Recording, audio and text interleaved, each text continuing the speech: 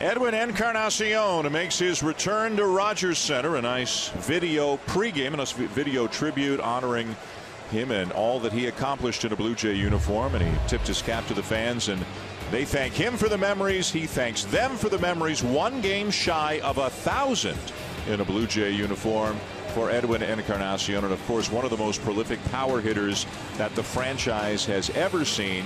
No home run bigger than the one he hit to win the wild card game against the Orioles last year, and now he comes to the plate.